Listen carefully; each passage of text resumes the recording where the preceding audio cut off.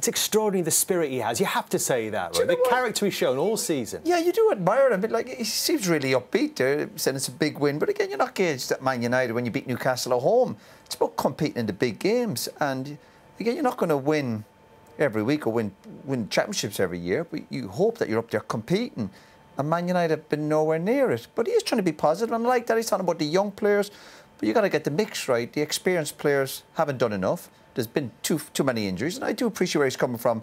Defensively, the injuries have been, has been huge. It's been a huge setback. But overall, you still digest all that. But still, you look at it, the record, the amount of games they've lost, the goals they've conceded, the lack of goals they've scored, the position in the league, the -3 goals or -2 or 3 goals. All these things are not good to look at.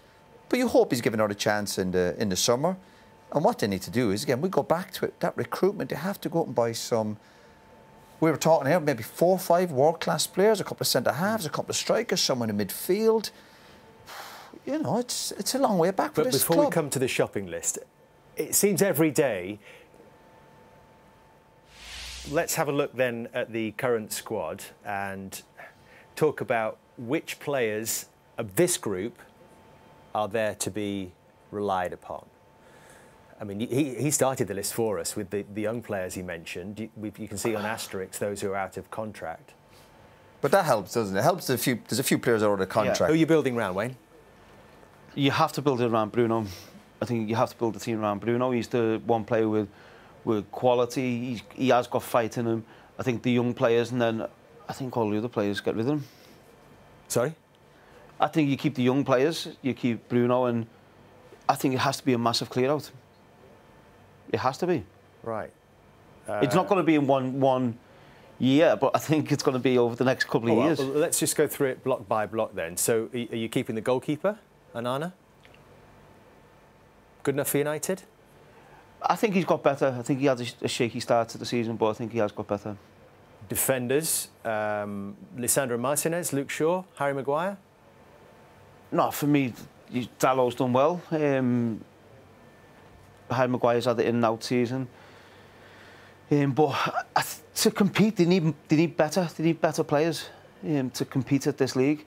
And don't get me wrong, these players are good players and good, Premier League players. But to compete with Man City, with Liverpool, with Arsenal, they need better players. What about in the forwards, Marcus Rashford? Well, we all know Marcus has got the ability, the capabilities to play at the top level. And we haven't seen it. I just wondered, is it time for Marcus for himself to go and play elsewhere? I don't know. I think he has to ask himself that question. And I want him to stay. I want him to, break records at this club. But he needs to get his head right and get his head down, work hard and get back to the player we know he can be. Right. Does anyone disagree with what Wayne said there? Keep the young players, keep Bruno, and pretty much clear the decks for everybody else. Has always been built around the young players, coming through the academy. And if they continue to do what they're doing, they should be playing. It's as simple as that. Transition, we've been in transition for a very, very long time. And at some stage, we're going to have to stop using that word transition because we can't be transitioning for 10 years. Yeah, but he finished third last year. Yeah. And there you go. The 8th in the league, so the transition's going backwards. Yeah. And we talk about moving players on, but it'll be very hard to move a lot of them players on. It's OK, obviously, lads are out of contract, but there's players here on huge money, and some of them won't be going anywhere.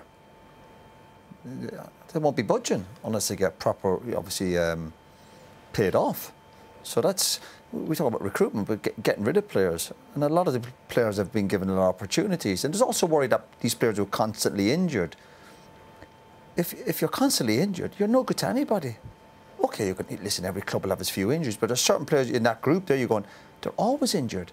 You can't rely on these players to turn up week in, week out and play for Man United. It's like Martial, for instance. I play with him. He's a really nice guy, and where's he been? I can't remember the last time I've seen him play. Like, what's up with him? What's at his injury, at least his contract's up, isn't it? So, no, it is. At least that's a plus. You go, listen, off you go. But again, it won't be easy, and it's well and good us sitting around here going, he needs to go. But the reality is, it's going to be really, really tough. Patrick asked the question, didn't he, to Eric Ten Hag about if you're here, Does that have to be a question right now? Is that a doubt, Wayne? I think, of course, that's a question for the owners who are at the club now. And will the question in their mind be, can somebody else get more out of this group of players? Yeah, I'm sure it will, and they'll be looking transition quicker. But they'll be looking how they're going to build, how they're going to rebuild. Ultimately, the mess the club's in at the minute, on the pitch, off the pitch, and who's the right man to move the club forward? Is that Erik ten Hag, or is it someone else coming in? And I do feel sorry for the manager at the minute, because as we've seen the problems he's got, but I'm sure these new owners are doing all the homework to see if there's anyone else to come in, or whether they keep Erik. Yeah, for me personally, the gap won't be closed within the next couple of years. You know, and it's that simple. You've got to be very honest. If you look at the gap between Manchester United now and Manchester City, that tells you everything. You've got to close that gap. So there's no way you're going to close that gap within 2 years, and then Manchester City, they're going to come close to Manchester United, because they're going to look to kick on again next season. You know, so that's going to take time. I mean, that's a building process. That could be 4 or 5 years. Well, you look at Man City, when their new owners come in, it took them 15 years to win the Champions League. Yeah. So that's potentially what you might be looking at. You hope not, but could happen a lot quicker. Get Wayne Rooney in as director of football. Swing the axe.